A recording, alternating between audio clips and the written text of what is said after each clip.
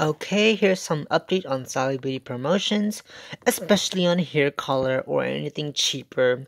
The buy two get one free, that sucks. You're not saving a lot of money.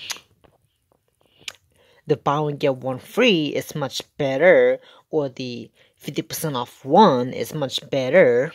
So, come on, Sally Beauty, you know better, you know better, you know better.